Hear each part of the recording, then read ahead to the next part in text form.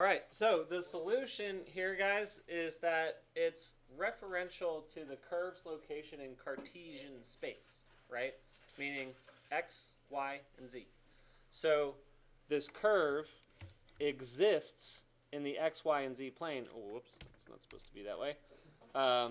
So this curve exists in the x, y, and z plane. That's fine. Okay, cool. And basically it has sort of like a different coordinate at each parameter along this curve. So depending on how long I need it to be, the curve can be relative to a particular axis, for instance. So let's reference that into Grasshopper. Set one curve. I'm going to select this. And I'm going to divide this curve by the same number of subdivisions as I have masts. That's this. So what that does is it creates a series of points that matches however many mast parameters and distances, or I should say boom distances I have to create. And if you look at this and you look at that, right, what's the correlation between this and that?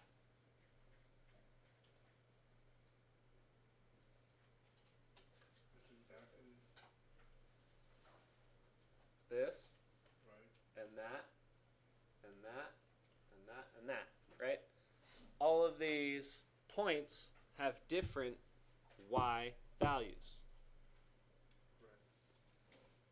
that mask what I want my mast or boom arms to do.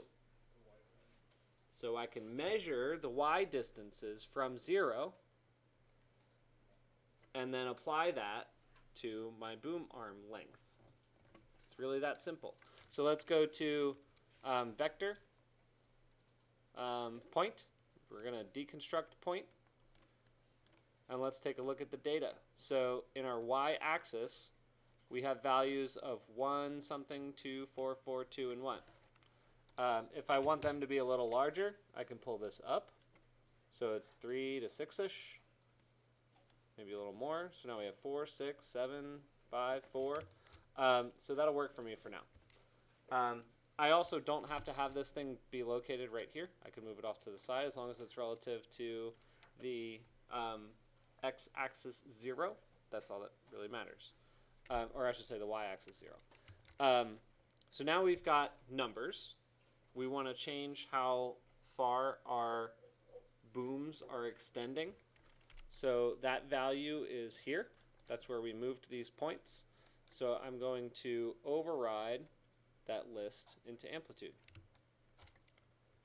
So now it's pretty simple in terms of how this is applied. As I change the values of this curve, I can change how long those boom arms are.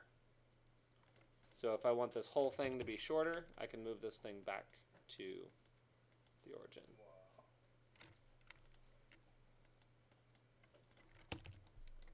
Okay. So what questions do you have?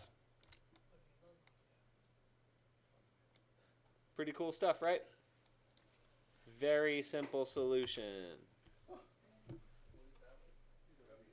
Huh?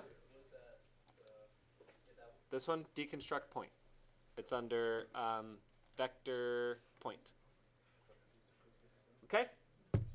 So anyway, this is the general solution. So what I wanted you guys to be thinking about is how to create clever tools using simple solutions that offer you flexibility, right? Because now I can just sit here and start modifying this thing until I get the shape that I want that's relative to these points.